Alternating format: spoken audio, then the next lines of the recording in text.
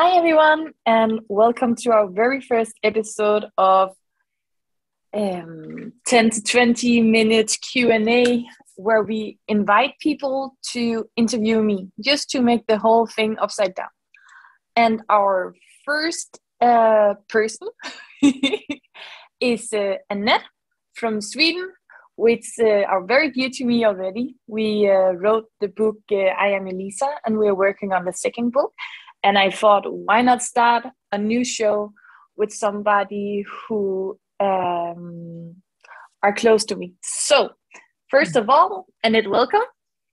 Thanks a lot, Elisa. I'm sitting here and hoping that you will be here soon because it's snowing today. Remember, we spoke about, your connection to Sweden, how you feel, home here.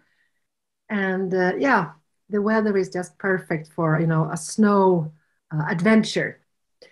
I can't wait. All night I've been dreaming about Sweden and teeth, apparently. So Sweden and teeth. And then I woke up and I was just listening to this Viking music. And I was like, okay. Oh, that's beautiful. Well. So my question, I will start asking you about the North Pole, actually. The Antarctica. And I just want to know, because there's so much talk about it, if you tune into these places, because there's, at least in Arctic, it's no people living there. There's no one living there, actually, humans. Humans, yes. So what? I was like, well, it's pretty full of life, though. Yeah, so can you please tell us maybe the truth about these places? What is it specifically you want to know? Antarctica. What is hidden behind Antarctica? Under, not behind, under it. What is it there? Well, we have a lot of portals. We have them all around the world, but one of the places it has been easiest for us to hide portals and to have this in and out, not only in and out of space, but also in and out for the inner earth, is Antarctica. So a part of what is hidden is energetically and linked to the higher realms and also to aliens, so to speak. But another thing is they do actually have military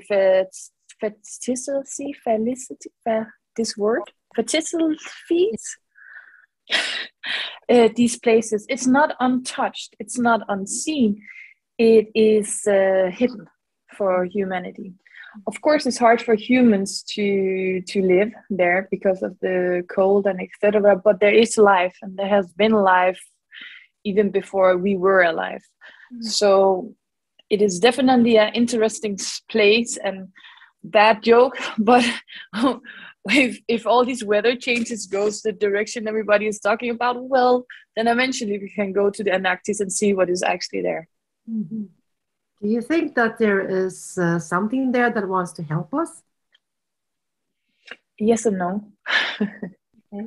So an important thing to realize is that when everything is energy, then everything is already available. So what is there that wants to help us is something that's already working with us.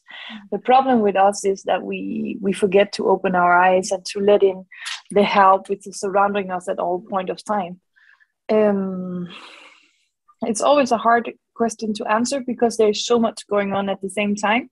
And some of the energies which are using the entering and going out portals on that place, he do definitely want to help us, but do also just want to help themselves. I do see a lot of neutral beings floating around. Not so much force in power or etc. Thanks. Another place was very, very beautiful and dear to me, and I would love to, for us to go there. It's called Åreskutan. It's a beautiful mountain very close by, and the rumor is, or the story about it is that it's a gateway down to the inner earth. What can you feel about that?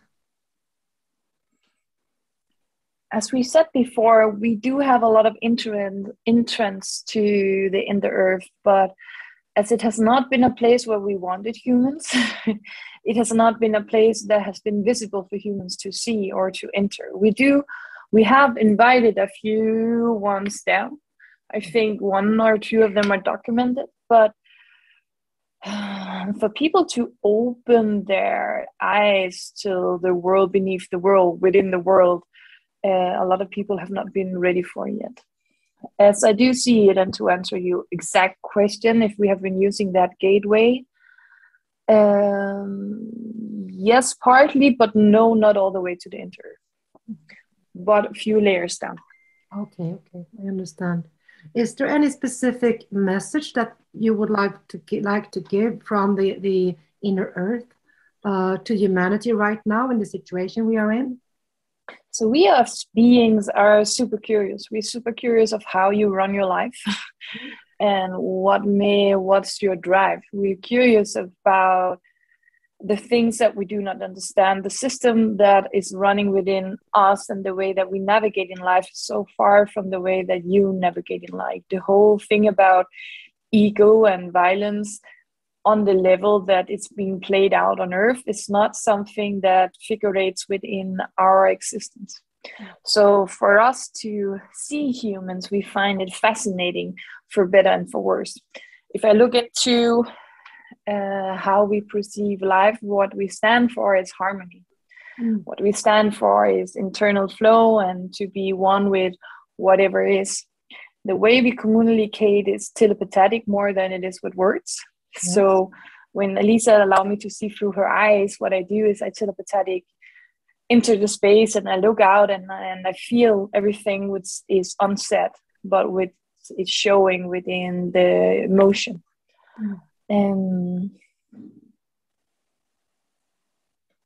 Yeah, so when they look through my eyes, what I understand is that that they don't understand, you see. So it's like a child who are experiencing a world so far from their reality, yet they have a bigger understanding of conscious than we have. They are neutral in the duality that we are fighting. They are not here to do one thing or another. They are simply curious and they want to keep having the peace at their home. Another question that comes to my heart is what happens on the surface on Earth? Does it affect them down there? Because I can feel it's a precious world down there, and a lot is going on up here in our part of Gaia. Yes and no. So they are pretty isolated from the world which is moving with us.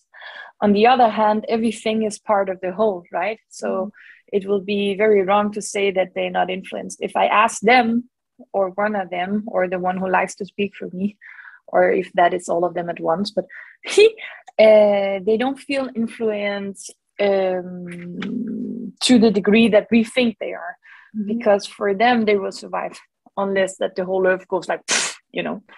But they are interested in the harmony once again, and if we are not nursing our authenticity and if we are not nurturing Gaia, the harmony is disharmonized, and for them that creates a more sour environment, which will affect their earth, which will affect the energy of which would flow down to their or in, it's not down, but into their level of existence area.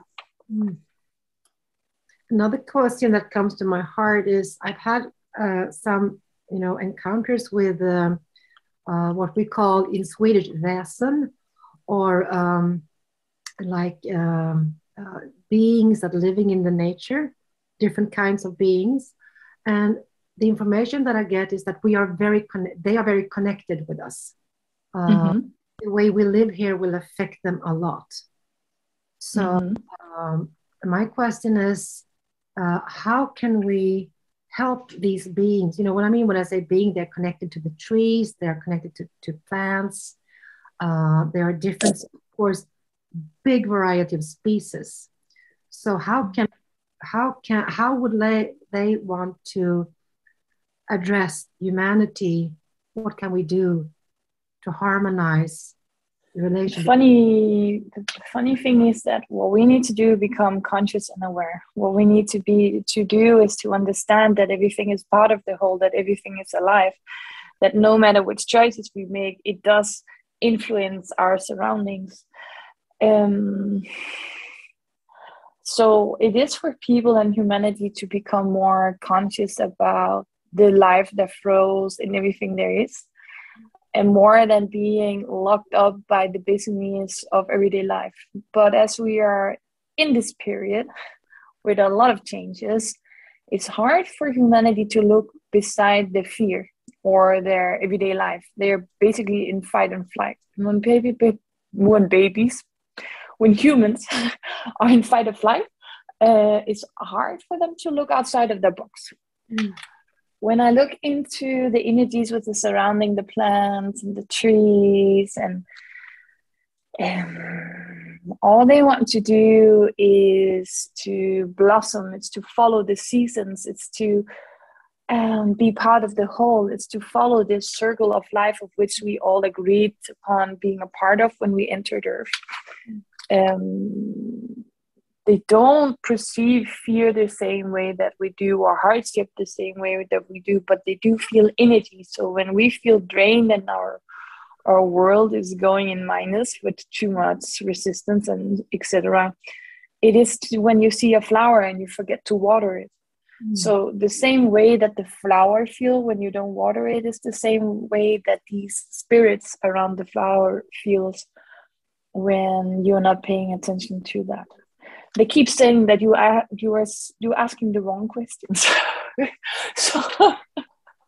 So what we mean about that is for us to focus on all the beauty in the world, for us to focus on all the external, we need to go into ourselves, because in this time there's so much chaos, and if we don't fix what is within, there is no way we can link to the truth of what is surrounding us.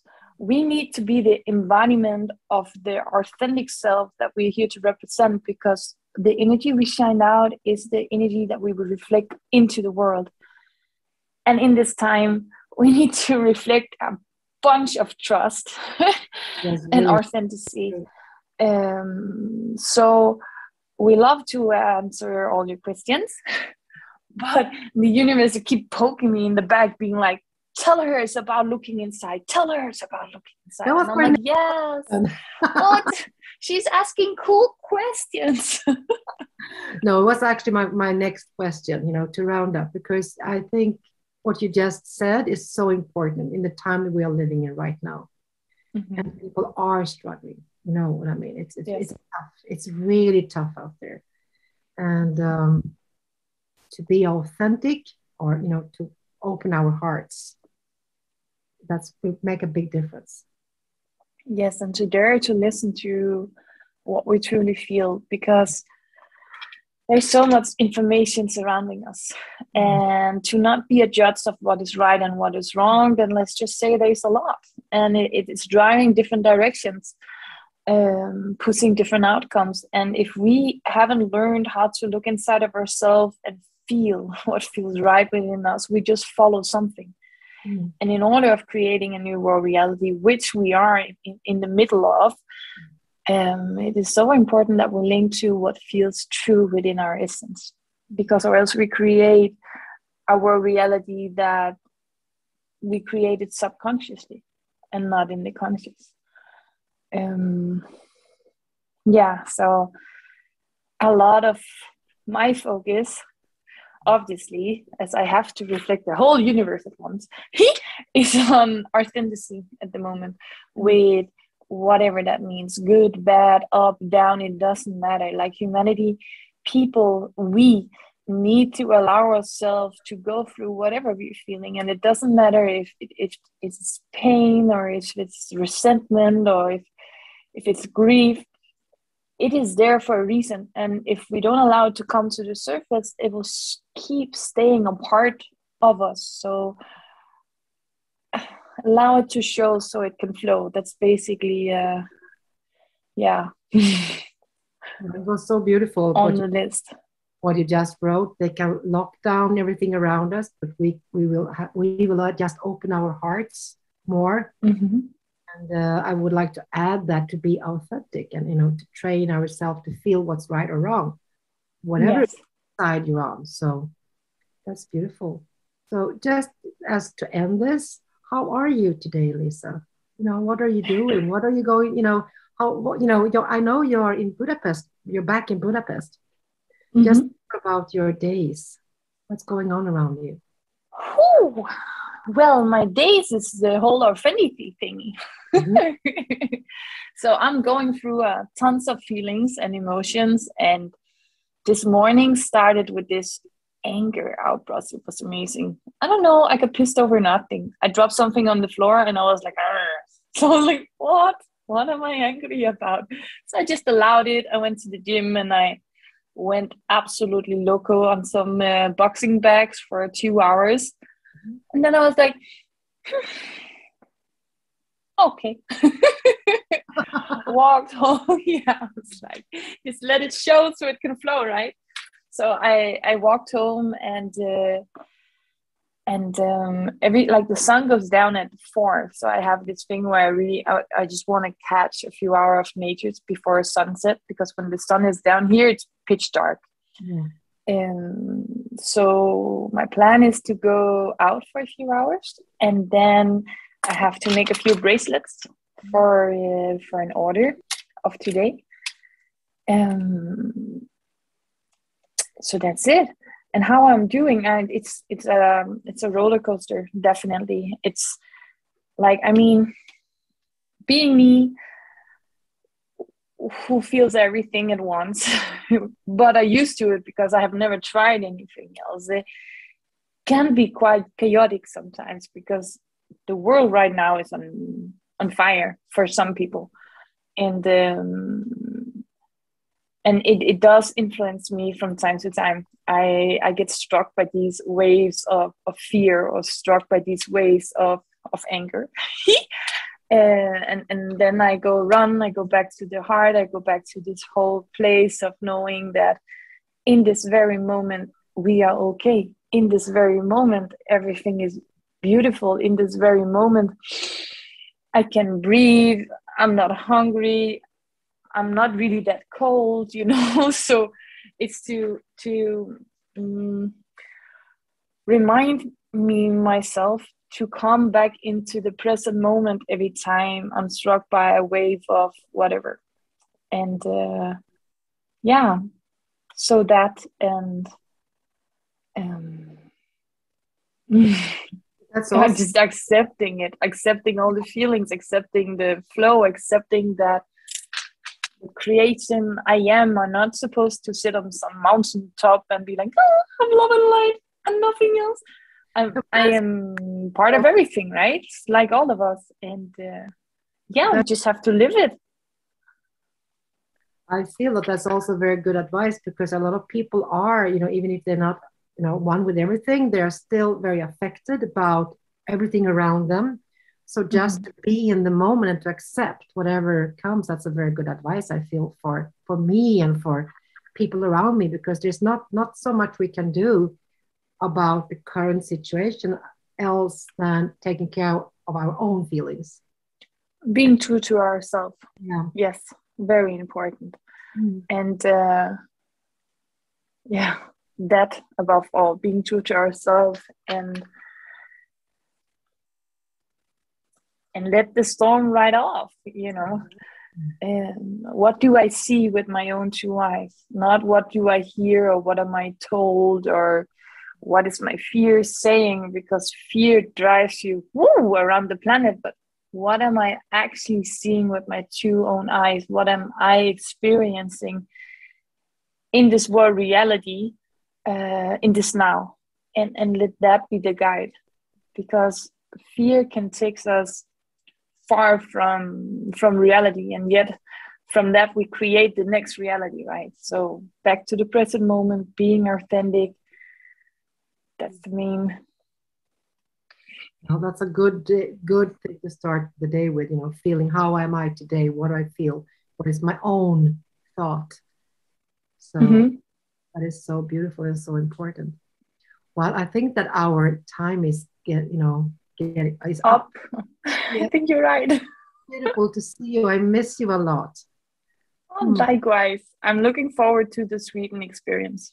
Well, and apparently Sweden is looking forward as well. They're like knocking on my head. I was like, yes, I will come home to Sweden.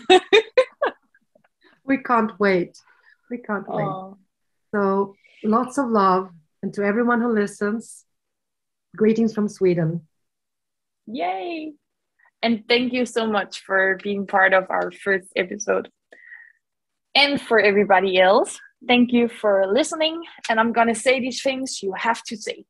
Hit the subscribe button in the bottom or the like button, and please leave a comment if there's something you would like to add or wants us to know.